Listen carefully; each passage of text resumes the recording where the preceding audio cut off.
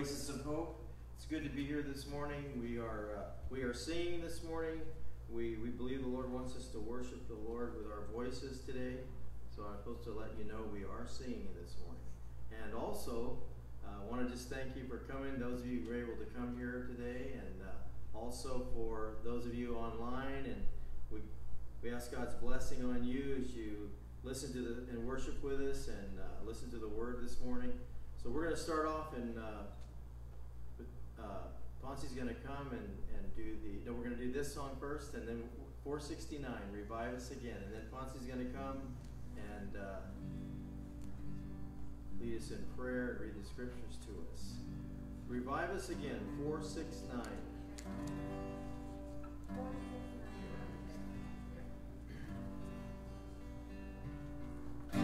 We praise thee, O God, for the Son of thy love, for Jesus who died and is now gone above. Hallelujah, thine the glory. Hallelujah, amen. Hallelujah, thine the glory. Revive us again. We praise thee, O God, for the Spirit of light, who has shown us our Savior and scattered our night. Hallelujah, thine the glory. Hallelujah, amen. Hallelujah, thine the glory. Revive us again. All glory and praise to the Lamb that was slain, who has borne all our sins and has cleansed every stain. Hallelujah, thine the glory. Hallelujah, amen. Hallelujah, thine the glory. Revive us again. All glory and praise to the Lamb that was slain, who has borne all our sins and has cleansed every stain. Hallelujah, thine the glory. Hallelujah, amen. Hallelujah, thine the glory. Revive us again. Revive us again. Fill each heart with thy love. Each soul be rekindled with fire from above. Hallelujah, thine the glory. Hallelujah, amen. Hallelujah, thine the glory. Revive us again. Amen. Lord, revive us again. Okay, Ponce, would you come and lead us in prayer and the scriptures today?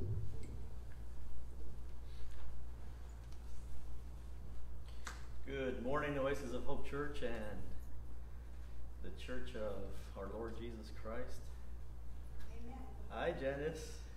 It's good to be here, guys. You know, we've been watching service online, and we opened up our service a couple weeks ago, and it's awesome to be here. I know some of you are online, Pete and Carol, but Susan and all the gang here, and beautiful to be here with you guys. So let's turn to Psalms chapter 5.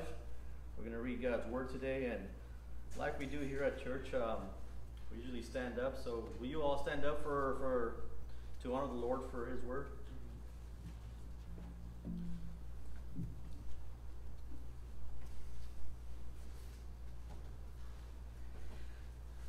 I'll be reading out of the New Living Translation, and this is Psalms chapter 5.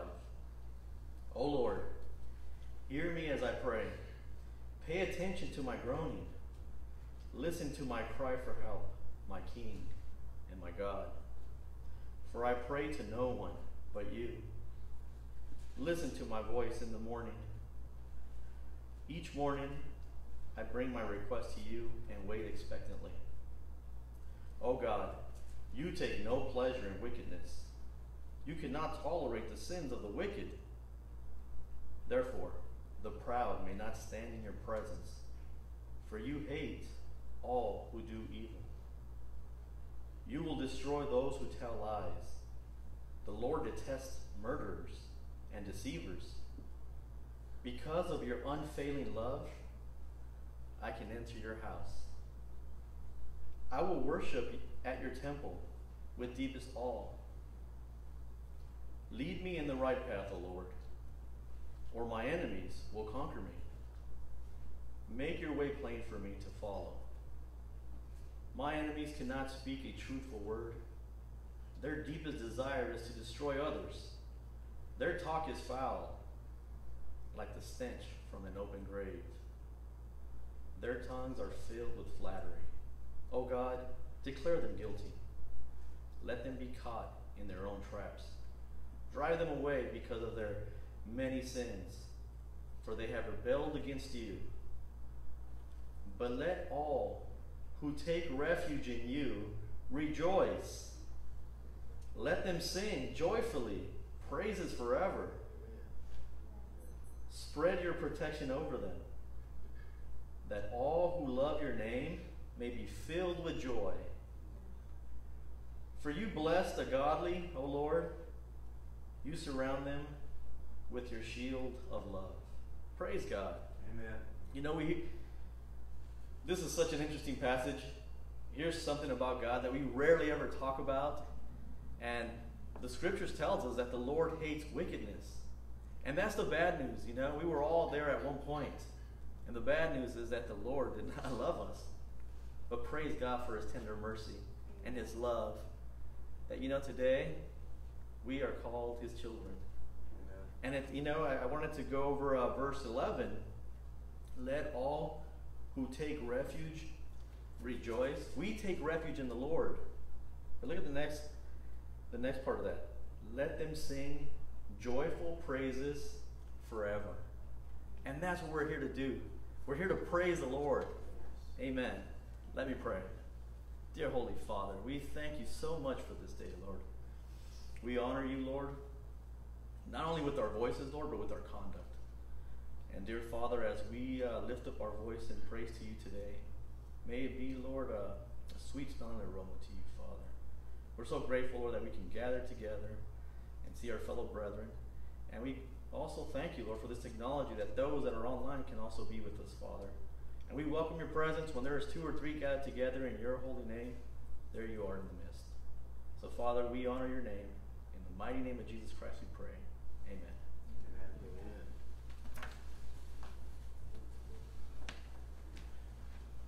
Amen. Amen. Ponzi, thank you for reading that. And that's a perfect chapter for today, isn't it? Yes. So we're going to turn over to our hymnals, hymn number 329. 329, Grace Greater Than Our Sin.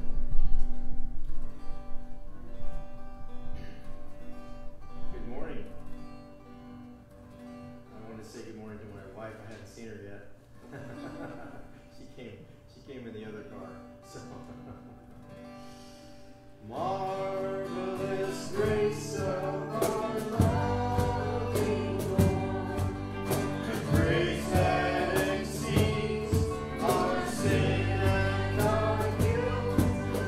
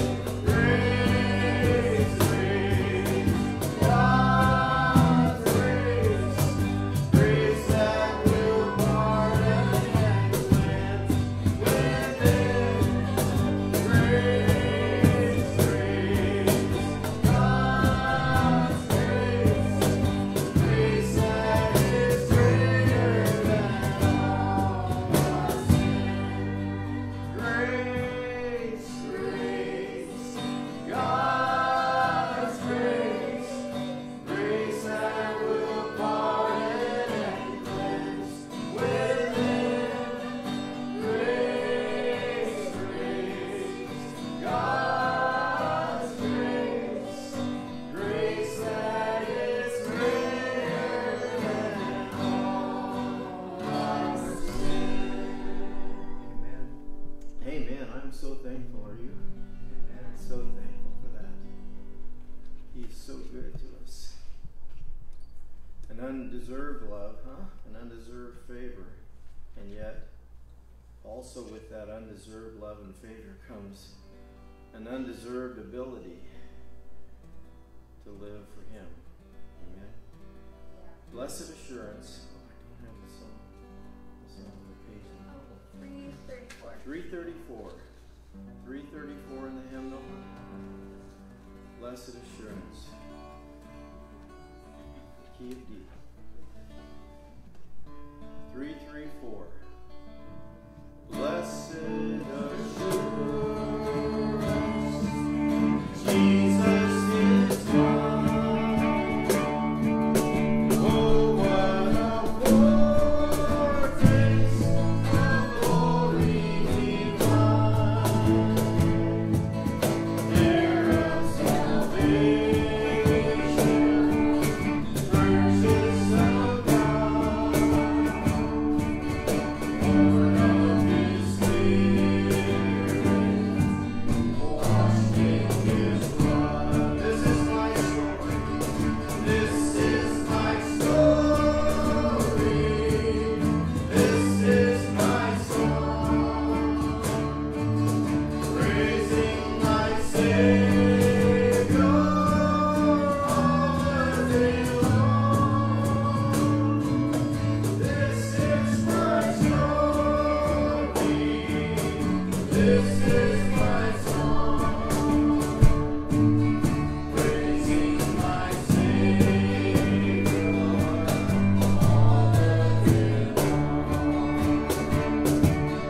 Perfect submission, perfect delight, visions of rapture now burst on my sight. Angels descending, bring from above,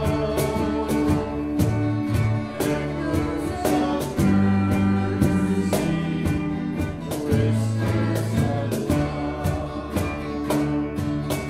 This is my story.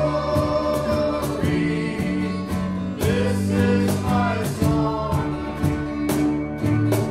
praising my Savior all the day long.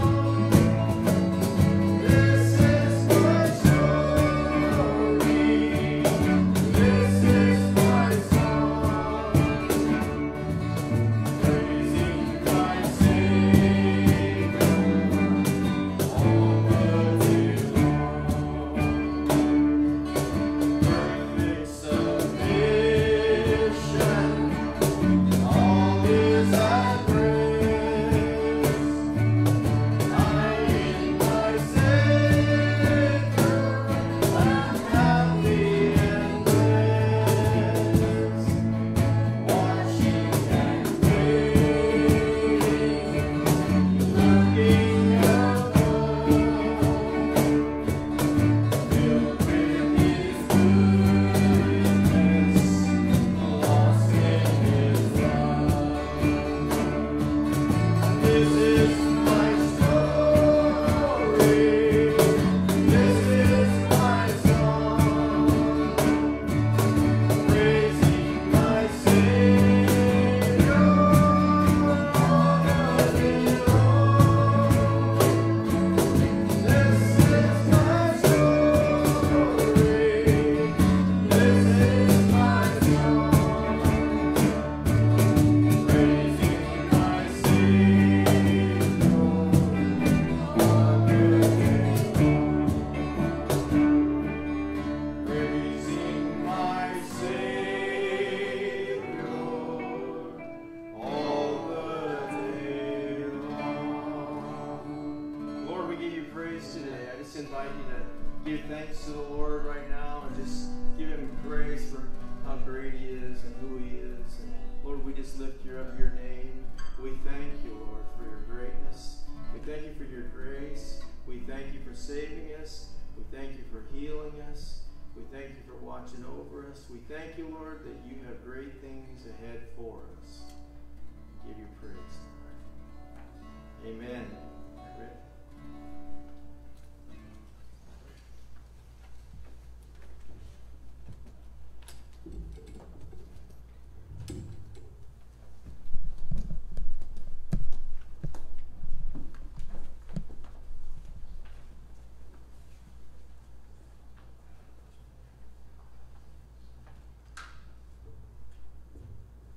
Well, good morning, Oasis Hope Church of Riverbank, California. Good morning, Rick.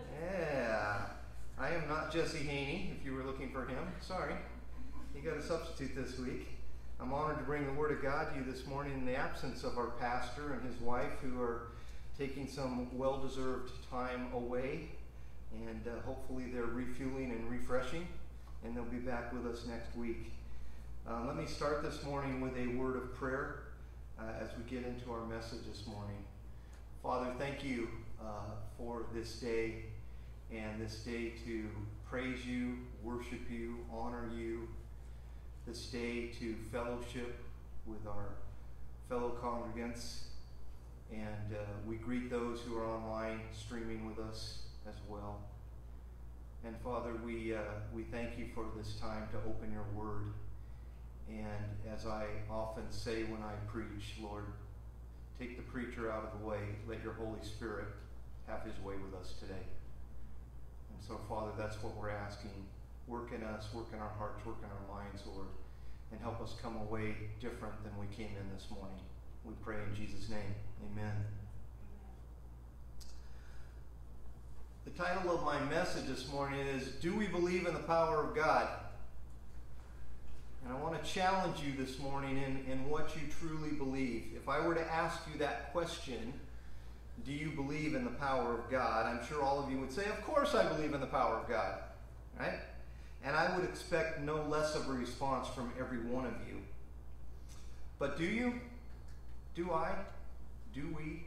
Do we really believe in the power of God? Or maybe better put, do we act like we believe in the power of God? That's what it comes down to. It comes down to our conduct. Sometimes this world that we live in can be so distracting that we say one thing, but we tend to act differently, right? And we're going to explore this question this morning and maybe expose some areas in our lives where that question is a legitimate question to ask ourselves. This morning we're going to discover what the power of God is, and if you truly believe in it, not just some of the time, but all of the time. When you get to know me better, you'll discover that I love studying and digging into God's Word, and especially doing word studies, because I believe when you really understand what words mean, it just opens up the Word of God. In the English, we have one word for power. That's power, right? That's the word we use. When it comes to the Greek, though, there's 4 different words they use to convey something that's all surpassing and of the character of God. The first one is dunamis. Dunamis is the general word for power. Strength, might, power. That's dunamis. Energesia means power in action or working power.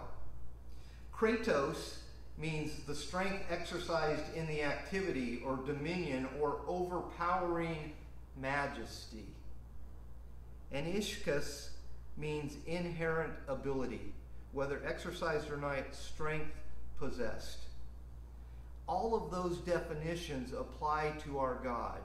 Number 1, his general power. Number 2, his power in action. Number 3, his dominion over everything. And number 4, his inherent ability to display his power however he sees fit. That's our God, right? Christian Living 101, in essence, says this: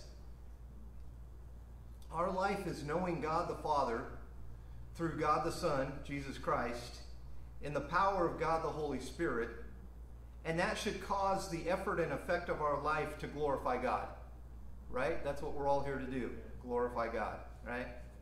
The essence of our life is knowing God and living in His power. The word essence can be defined as the most important ingredient, the crucial element, right? It can be argued that the most important ingredient of quality fudge is a good cream, right? The most important ingredient of quality bread is good wheat. The most important ingredient of quality candy is good sugar, right? The most important ingredient or the essence of Christian living is Jesus Christ, period. A relationship with God through Jesus Christ and living in the power of that relationship. And that's what we're going to talk about this morning. I'm going to use several texts of Scripture this morning to teach us. So let's go through all these Scriptures now. These Scriptures give us all of those definitions of power from the Greek that I mentioned earlier. Ephesians 6:10, finally, be strong in the Lord and in His great power. 2 Timothy 1:7, for God gave us a spirit not of fear, but of power and love and self-control. 2 Thessalonians 1:11, to this end we always pray for you, that our God may make you worthy of His calling and may fulfill every resolve for good and every work of faith by His power. Ephesians 3:16, I ask the Father in His great glory to give you the power to be strong inwardly through His Spirit. I pray that Christ will live in your hearts by faith. Ephesians 3:20 through 21, with God's power working in us, God can do much, much more than anything we can ask or imagine. And 2 Peter 1:3, His divine power has granted to us all things that pertain to life and godliness through the knowledge of Him who called us to His own glory and excellence. Does the Word of God speak about power and the power of God? Did you see that? I just picked a handful of verses I could have read to you. We could go on and on and on. And I believe one of the things God calls us to as His children is to live in His power. I'm going to use many examples this morning. Noah, Job, Abraham, Isaac, Jacob, Joseph, Moses, Joshua, Deborah, Gideon, Ruth, Samuel, Samson, Saul, David, Solomon, Elijah, Elisha, Jonah, Jeremiah, Daniel, Ezekiel, Mary, Joseph, John the Baptist, Peter, James, John, Paul, and Jesus Himself. And we're going to go through every one of those this morning, so I hope you don't have plans for lunch. Okay, no, I'm just kidding. I'm just kidding. But I wanted to give you just a list, and I probably left some out, of the people who lived in the power of God. And we have the great stories of Scripture to prove that.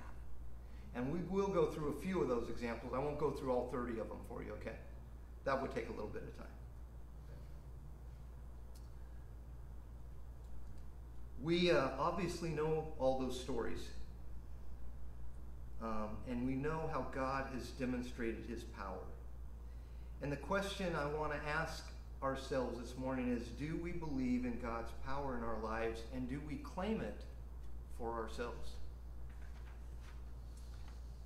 As we read through those 6 New Testament verses, Paul and Peter's message is very clear to us. We should be living in and through the power of God in our lives. But when the rubber meets the road, when the deepest trials come into our lives, when we have the option to do something or maybe just stop and pray, which do we choose to do? Psalm 68:35 says, awesome is God from His sanctuary, the God of Israel. He is the one who gives power and strength to His people. Blessed be God. And He only gives it to us if we ask for it. He only gives it to us if we ask for it and we trust Him for it. Do we believe in God's power, or do we believe in our own abilities to solve our problems, to handle a situation? In our culture, at every point, we are tempted to trust in our own power, aren't we? And we're encouraged by the world to live in our own power and ability. We're always told to take care of number one, right? That's what the world teaches us, to believe in our own power, to take care of ourselves. That's what we're always forced to fight against.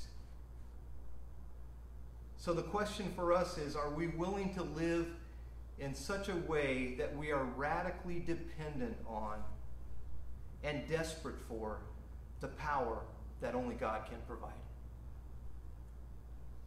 It comes down to trusting in the power of God rather than relying on our own abilities.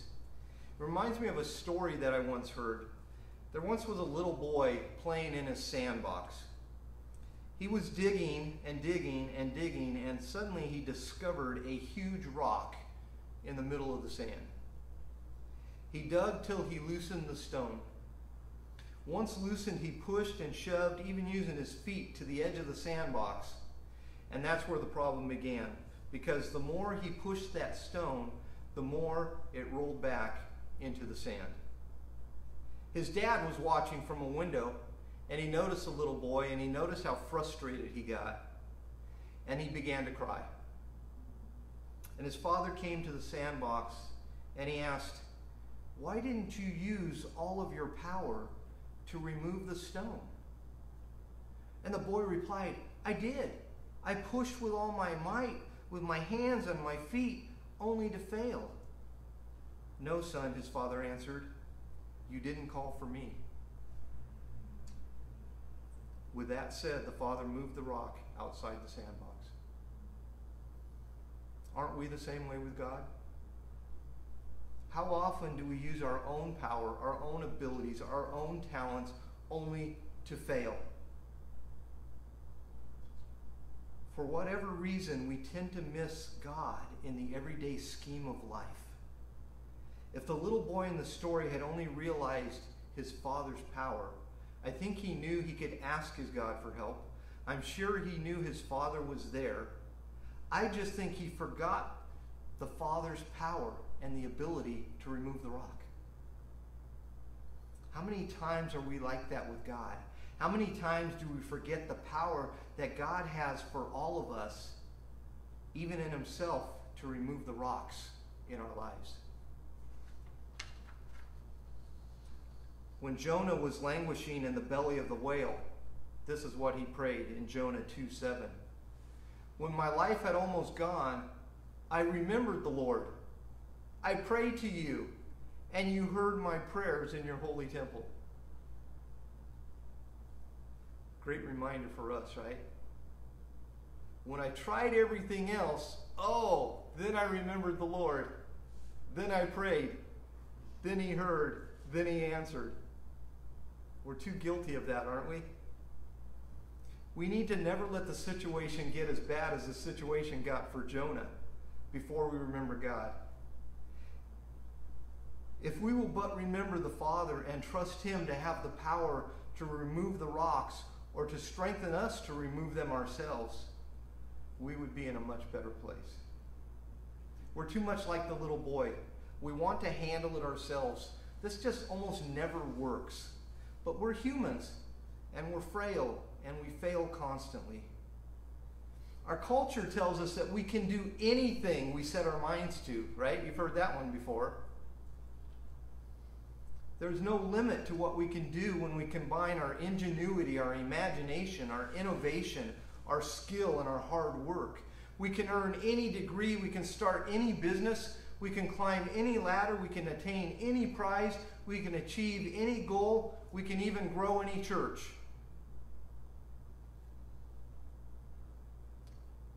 And then we can be celebrated for being so great at achieving all of those things. We walk away with this sense of our greatness and our assets and our own ability. And aren't those the people in our culture today who get all the recognition? That self-made man or that self-made woman, right, gets all the recognition. But Scripture has a different message for us. Scripture calls for us to die to ourselves, to believe in God, to trust in his power and not our own abilities. The gospel confronts us with our utter inability to accomplish anything of value apart from him. The gospel confronts us with whether we have the ability to provide our own salvation, which we don't. And no matter how many stones we may move out of the way, we are going to fall short. But God removed that stone, didn't he? By sending his son, Jesus Christ. The gospel says, just believe and you will be saved. God removed all the stones that we can live with him forever in heaven. Isaiah 40, verses 28 through 31. Have you not known? Have you not heard? The Lord is the everlasting God, the creator of the ends of the earth. He does not faint or grow weary. His understanding is unsearchable. He gives power to the faint, and to him who has no might he increases strength. Even youths shall faint and be weary, and young men shall fall exhausted. But they who wait for the Lord shall renew their strength. They shall mount up with wings like eagles. They shall run and not be weary. They shall walk and not faint. That is someone walking in the power of God. In his book Radical, which I recommend all of you pick up and read, the author David Platt recounts a story of a time he was at a graduation ceremony in Indonesia. By the way, one of the requirements to graduate from that seminary in Indonesia was that you had to have planted a church and had at least 30 baptized believers from that Muslim community in your church for you to be able to graduate from that seminary. Wow. Woo! Every graduate did this. One of the graduates named Raiden gave his testimony. Raiden had grown up and was a trained ninja. Right? He knew jujitsu and a number of other ways to take someone out. And Raiden was sharing with a family in an unreached community when the local witch doctor showed up at the home.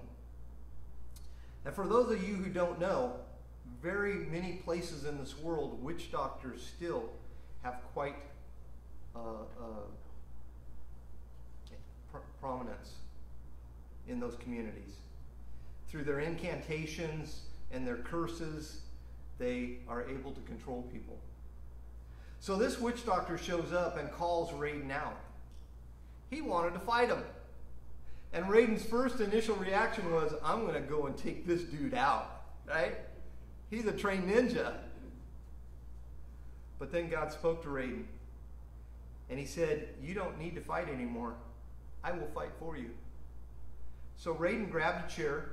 He went outside. He sat down. And he told the witch doctor, I don't need to do any fighting anymore. My God's going to fight for me. Then Raiden recounted what happened next. As the witch doctor tried to speak, he began to gasp for air. He was choking. He couldn't breathe. People came running to see what was happening. The witch doctor kneeled over and died. Raiden said he didn't know what to do. He had never seen anything like this before in his life. And then God spoke to him. He said, Raiden, since you have the whole town gathered around, why don't you preach the gospel? And that's what he did. And many people came to accept Jesus as their Lord and Savior for the first time. Isn't that a great testimony? Raiden believed in the power of God. And in Raiden's inability, God glorified himself.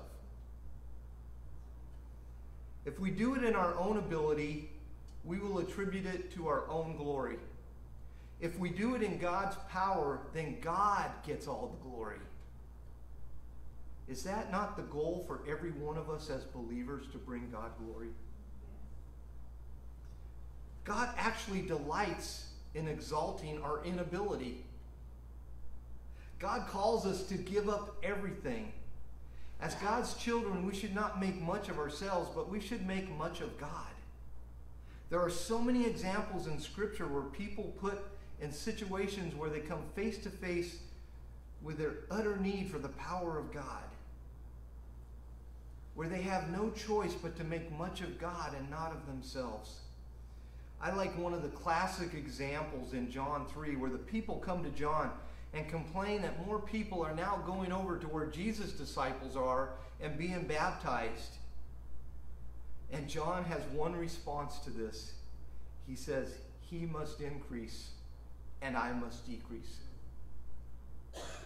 Let me give you a few other examples from the list of characters I gave you earlier. And no, I won't go through all 30 of them, but I'll give you a few of them. Let's start with Moses. We all know the story of Moses. Under the fear of having her son killed, Moses' mom placed him in a basket along the banks of the Nile.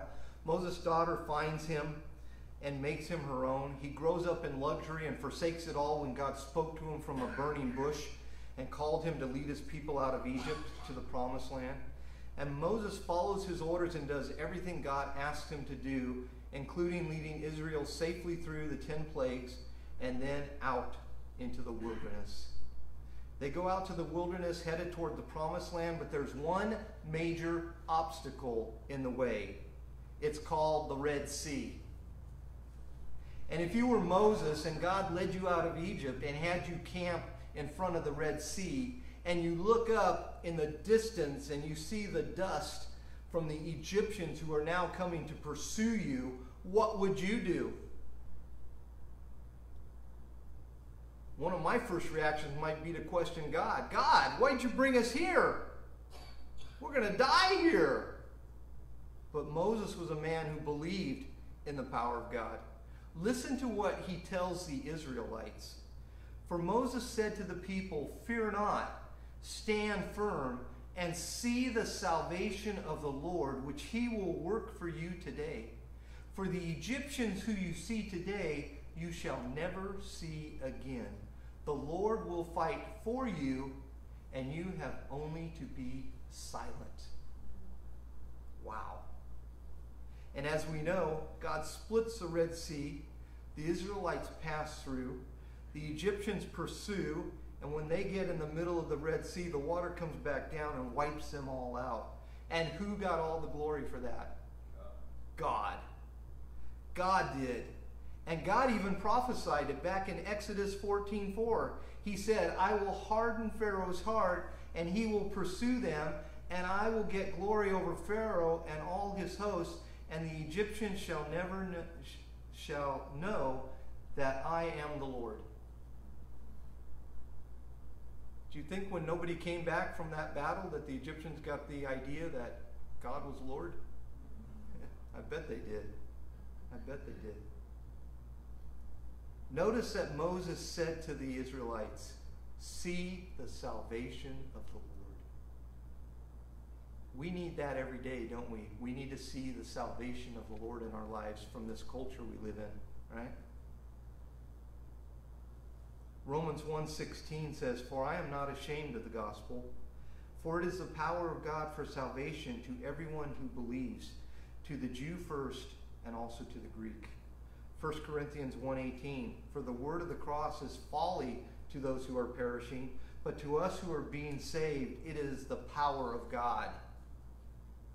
For those of you questioning if you've ever experienced the power of God in your life, I am here to tell you that if you have accepted Jesus Christ as your Lord and Savior, you have experienced the power of God. The scripture says salvation is the power of God. You've experienced the power of God. The same is true as you ever led anyone to Christ in your life. If you have experienced the power of God. I don't know about all of you, but that makes me feel good. I've had the opportunity to lead several people to Christ. I've experienced the power of God. I didn't lead them to Christ. The power of God did. His Holy Spirit did. And not only is salvation a demonstration of the power of God, but the author of our salvation, Jesus Christ, is identified as the power of God. 1 Corinthians 1:23 through 24. "But we preach Christ crucified, a stumbling block to Jews and folly to Gentiles, but to those who are called, both Jews and Greek, Christ, the power of God and the wisdom of God." Jesus Christ is the power of God. Your Savior, the one who walks with you every day, is the power of God. So you have to stay connected. Don't let sin ruin the relationship. 1 John 1:9, if we confess our sins, God is faithful and just to forgive us our sins and purify us from all unrighteousness. He makes us righteous over and over again so that we can stay in that relationship of power. Jesus demonstrated that he was the power of God as he lived here on earth. Acts 10:38, how God anointed Jesus of Nazareth with the Holy Spirit and with power. He went about doing good and healing all who were oppressed by the devil, for God was with him. The Holy Spirit and power. He is the power of God. He lives within you. You have the power of God. Next, let's look at Joshua. At the end of Joshua chapter 5, we find Joshua alone, wondering about the battle that lies ahead. His army is positioned, but they have one obstacle: a massive wall around the city, a wall that was 6 feet thick by 26 feet tall, and a ditch around the whole city that was 27 feet wide. Joshua has an encounter with the man in charge of the Lord's army. And he listens to the game plan, and because he believed in the power of God, he follows the plan. The army marches around the city once each day, blowing trumpets for 6 days. Then on the 7th day, they march around the city 7 times. Let me read you from Joshua 6:16 what happens. And at the 7th time, when the priest had blown the trumpets, Joshua said to the people, "Shout, for the Lord has given you the city." So the people shouted, and the trumpets were blown. As soon as the people heard the sound of the trumpet, the people shouted a great shout, and the wall fell down flat, so that the people went into the city, every man straight before him, and they captured the city. Archaeological discoveries have shown that the wall fell in such a way that it filled in that 27-foot pit, so that the armies could march straight in and take the city. And who receives the glory for this event? God. Let me give you one more. Shadrach, Meshach, and Abednego. Along with Daniel, they were exiled to Babylon by Nebuchadnezzar. They immediately became vegetarians. They turned out to look better than all the other young men in the kingdom. And not only that, but they exceeded everyone else in wisdom and knowledge and understanding. And one day Nebuchadnezzar makes a golden image and orders everyone to worship it. Of course, Shadrach, Meshach, and Abednego refused to worship a false god, and they were brought before the king. And the punishment for their crime against the king of Babylon was a fiery furnace. But these men also believed in the power of God. Listen to what they tell the king in Daniel 3:16. Shadrach, Meshach, and Abednego answered and said to the king, "O Nebuchadnezzar, we have no need to answer you in this matter. If this be so, our God whom we serve is able to deliver us from the burning fiery furnace, and he will deliver us out of your hand, O king. But if not, be it known to you, O king, that we will not serve your gods or worship the golden image that you have set up."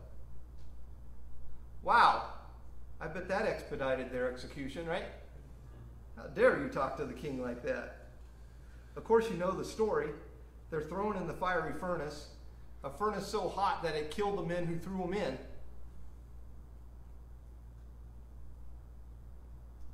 And then, as they look in the flames, there's 4 men in the flames. And we know that the 4th man was an incarnate Christ protecting these men. And it's interesting, when they took them out of the flames, they did not even smell like smoke. Talk about a miracle. Talk about God's power. And who gets all the glory for this event? God. So we've seen 3 examples of men who demonstrated that they did trust in the power of God. Notice there was no hesitation in exercising their faith with any of them. Notice they got the Word of God and immediately acted upon it. So how do you and how do I respond when obstacles and challenges come into our lives? Do we question rather than act? Do we jump into it rather than wait upon the Lord? Do we rely on our own abilities rather than trust in the power of God? Do we think that we have something, anything, rather than stopping and praying? I'm guilty of doing all of the wrong things at various times in my life. Do I believe in the power of God? Of course I do. Do I act like I believe in the power of God all of the time? No. Sometimes I fail. Sometimes I fail. Does my life characterize that I believe in the power of God? In the Truth Project series, which I've had the honor of leading through maybe 8 or 9 times now, Dr. Del Tackett asked this question in a different way. And I love this question. Do you really believe that what you believe is real? Do you really believe that what you believe is real? Do you really believe all those stories that you read in this Bible?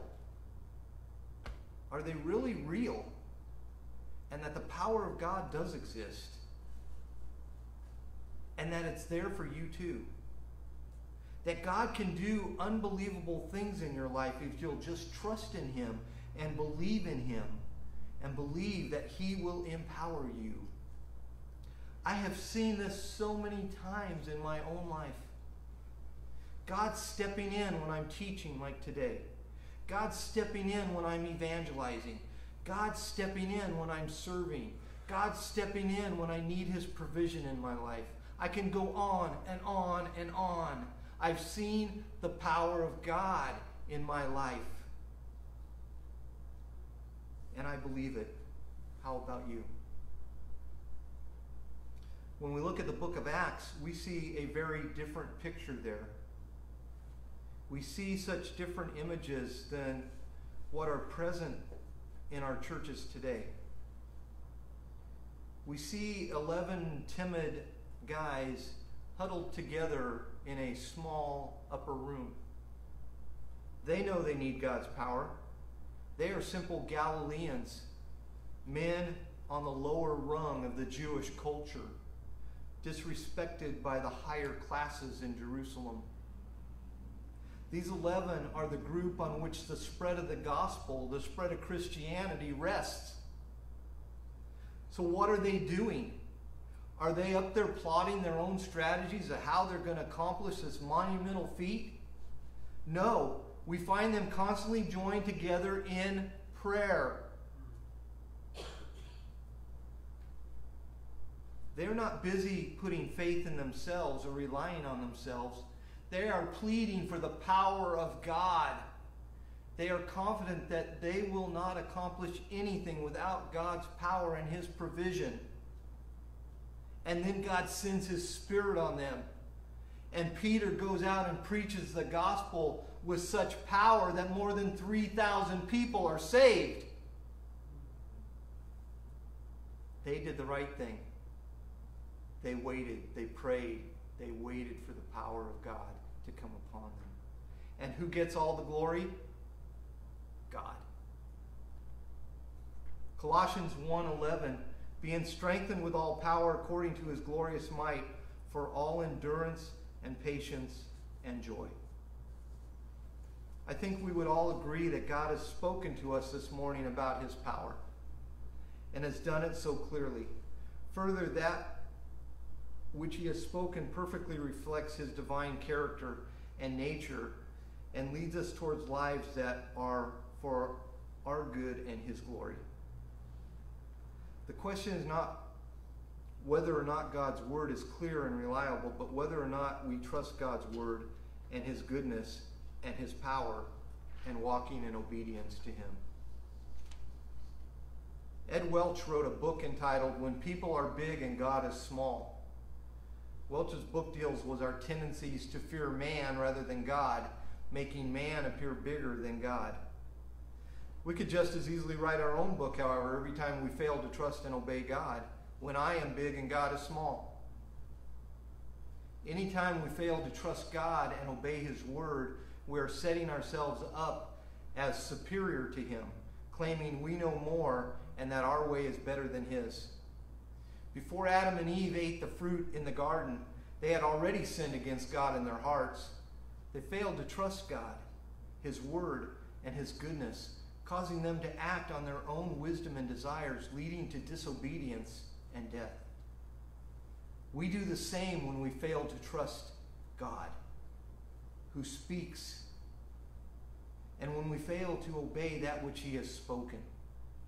We act as though we are big and God is small. We make much of ourselves and little of God. Christianity and following God has always been a matter of the heart. What caused David to kill Goliath? God's power working through a willing heart. A willing heart. What caused Peter to walk on the water? A heart of trust in the power of Jesus. What caused the disciples to preach even when told not to? Hearts that loved Christ. And the power of the Holy Spirit that filled them up. Even the crucifixion of Jesus was a matter of the heart. If you think for one moment that the Romans crucified Jesus, you're wrong. Jesus says, "No man takes my life. I lay it down willingly." It was the Savior's full heart of love and trust in his Father that crucified Jesus. Jesus was able to give thanks to God not for what was about to happen to him, but because he believed in God's power to raise him from the dead and be glorified through him.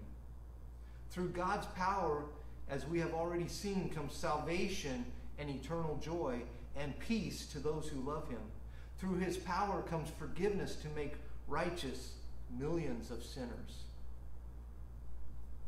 Let me give you one more contemporary example of someone who believed in the power of God. Lottie Moon. Lottie Moon, who lived from 1840 to 1912, was prepared by God to impact both the Chinese people and the Southern Baptist Convention. She spent nearly 40 years living and working in China as a teacher and evangelist. She laid a foundation for solid support for missions among Southern Baptists. The first ever Christmas offering she undertook had a goal of $2,000. It collected $3,315.26. Today, it's one of the biggest offerings in the Southern Baptist Convention. Last year's Southern Baptist Convention gave $133,886,221.58.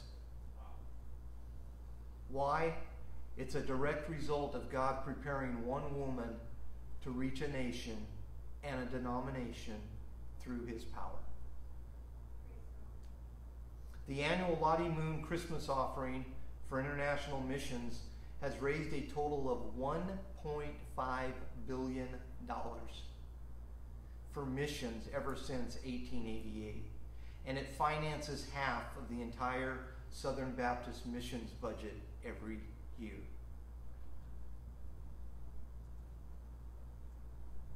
Before I finish, let me give us 3 ways that sometimes we tend to doubt the power of God. 3 ways we tend to trust in ourselves and fail to trust in God's power.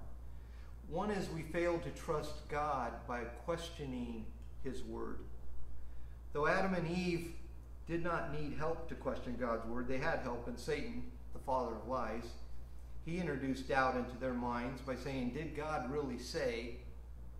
And we know that Satan is the real enemy, and he is alive today. And he will seek to introduce doubt in our minds as well regarding God's word if we let him. God has spoken. He did not stutter. Furthermore, God's revelation is sufficient. He has given us all we need to know. He has told us all about love, honor, worship, and how to obey him. The question is, will we trust God by trusting in the power of his word, or will we question God's word, especially with all the distractions in our culture today? Is it a sin to have questions when we read the Word of God? Certainly not. We will never fully understand all the depths of the riches of his great revelation. The question is, first, do we read God's Word showing its authority over us and our submission to it? If we do, then how do we respond when we have a question? The way we should respond is we should fully accept his word as truth, even if we don't fully understand it. We should question our understanding of God's word, not the word itself. You should keep God's word as your trustworthy authority. You shall never question God's word by making yourself an authority over his word. God's word is his power. Secondly, we fail to trust God by altering his word. The word of God, in its quality and quantity of content, is perfect, true, and trustworthy, as is God himself. Nothing in the word of God needs to be removed, and nothing needs to be added to it. When we alter the word of God by addition, as Eve did in Genesis, or as the Mormons do in the Book of Mormon, or by subtracting, as the revisionist history people do, we are demonstrating a lack of trust in God. We either say that God's word is not sufficient because something needs to be added, or his word is not good because it places demands on me that are not necessary. Either way, altering the word of God shows that we do not trust the wisdom or goodness of the God of the word. What is our tendency? Do we add things to God's word? Maybe social restrictions. The church did this for years. Things like smoking and music and dress and drinking and movies. We added to the word of God. Or do we take things away from God's word? Maybe because of a hatred for divorce since our spouse was unfaithful to us. Or the command to forgive because somebody has hurt us deeply and we don't want to forgive. Do we take away from the word of God? How does your willingness to alter the word of God show that you are not trusting or submitting to the word of God? And the third thing is, do we fail to trust God by disobeying his word? The clearest evidence of our failure to trust God is our disobedience to his word. Disobedience is our adamant usurping of God's authority and reign in our lives. Our disobedience says, I know what your word says, but I'm going to do what I want to do instead. This is the fruit of our decision to make ourselves big and God small, to make much about ourselves and not much about God. When faced with an opportunity to obey or disobey God's word, the question to ask is not, does this thing appear to be helpful, beautiful, or desirable? The question to ask is, what has God said about this? Obedience will flow out of our trust and surrender. Disobedience comes from a heart of doubt and rebellion. We have all had occasions to not obey God's word. And the results from doubting God's word and choosing to rebel against him usually are not good. Would you agree? At the very least, they break our relationship with him. When faced with some temptation to doubt and disobey, don't be deceived by asking if the thing that you want seems to be helpful, beautiful, or desirable. Instead, simply ask yourself, what has God said? Then trust God's goodness and faithfulness and walk ahead in obedience to Him. And we can also help each other. Hebrews 10:24 through 26 says, "And let us consider how to stimulate one another to love and good deeds, not forsaking our own assembling together, as is the habit of some, but encouraging one another, and all the more as you see the day drawing near." I need your encouragement, and you need mine. I need your encouragement to walk in the power of God, and you need mine. We can stimulate one another to obedience and believing in the power of God. We have to continue to gather and encourage one another. From the time Adam and Eve first sinned, we have been bent towards distrusting God, His Word, and His goodness, choosing instead to disobey God and go our own way. That's the falling sin nature in us, right? It's our normal bent if we don't stay in the power of God, if we don't walk in the Spirit. Whether we add or subtract from God's Word, we demonstrate our lack of trust in God and His Word and His character. We place ourselves above God and His Word, making ourselves big and God small. Those who do not know Christ walk in this way as their manner of life. The only hope is repentance of sin and surrender to Christ as Savior and Lord. Believers must also realize, however, our similar sins of disobedience. We must depend on the transforming power of God and the sanctifying work of God's Spirit to empower us to trust Him, to submit to His Word, and to walk in obedience by His grace and for His glory. I know I strayed a little by talking about the importance of the Word of God, but this is the power of God. And we need to be in this all the time. Hebrews 4:12 says, "For the Word of God is living and active, sharper than any two-edged sword, piercing to the division of soul and of spirit, of joints and of marrow, and discerning the thoughts and intentions of the heart." That is the Word of God. Conclusion. What do you think the little boy we talked about at the beginning thought after his father picked up the rock and removed it? Wow, how strong he is. Wow, that strength is mine anytime I want it. Wow, I can trust my dad to do anything for me. Wow, God, you're that same type of Father. How strong you are. That strength is mine whenever I want it. I can trust my Father to do anything for me. When we realize all that God can do for us, we too can say what Paul said in Ephesians 3:20 and 21. With God's power working in us, God can do much, much more than anything we can ask or imagine. And Jesus said it best, right? In Matthew 19:26, Jesus looked at them and said, "With man it is impossible, but with God all things are possible." If we continue to trust in our own power, life is bound to be difficult, but if we can learn to trust in the power of God, as we have been discussing this morning, then things become so much easier. And guess who gets all the glory? God. Don't forget this. Don't let anyone ever take this away from you. You have the power of God. You are a child of God. When He saved you, He demonstrated His power in you.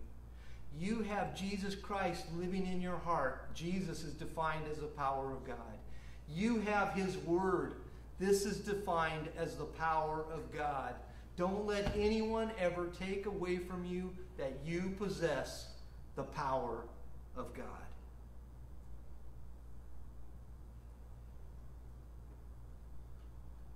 Now, Steve, you can come up. Go and utilize it. Go and utilize that power and do great things for God and for His kingdom.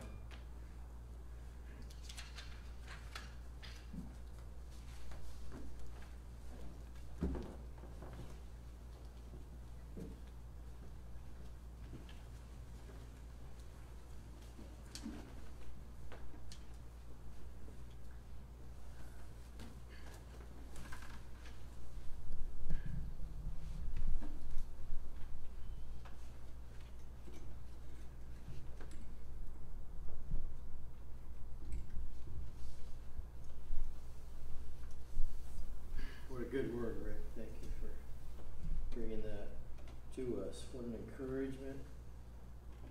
Just want to sing a song out of Psalm 95. If you have your Bible, it'll probably be a New King James Version, or King James would actually give you probably the closest to the exact words. And it's Come Let Us Worship and Bow Down, Psalm 95, verses 6 and 7. I'll give you a minute.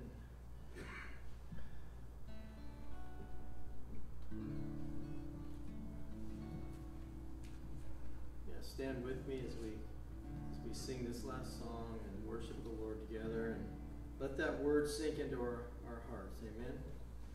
Amen.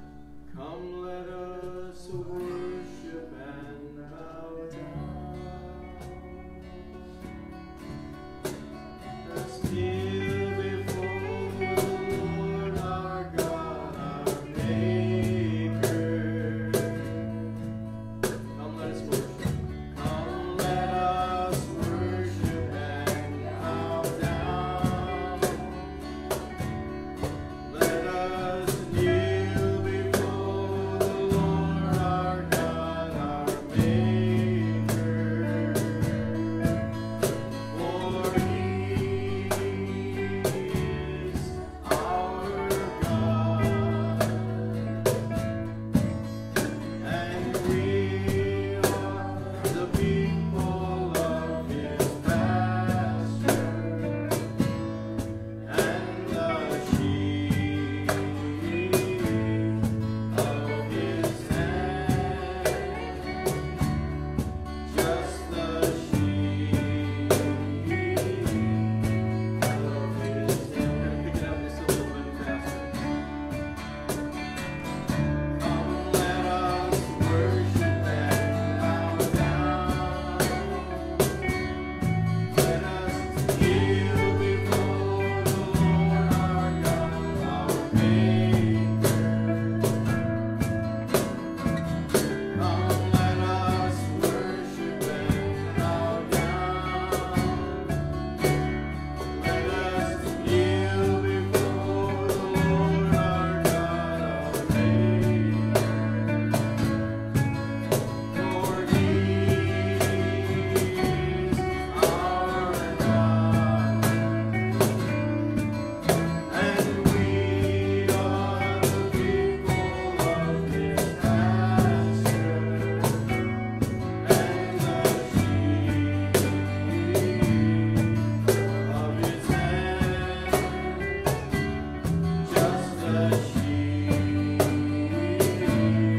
of His hand. For He is our God, and we are the people of His pasture, and the sheep of His hand, just the sheep of His hand. Lord, we worship you this morning. We thank you that not only can we worship you, Lord, with our voices, but also, obviously, with our lives of obedience and trusting you, trusting your word, trusting in your power, Lord. Thank you that we can come like sheep to you. The sheep know that the shepherd, whose voice they know, is the one who protects them, feeds them, guides them, sustains them. Lord, we thank you for your love as a shepherd for us. We give you thanks and praise today, and all the people said amen. Amen.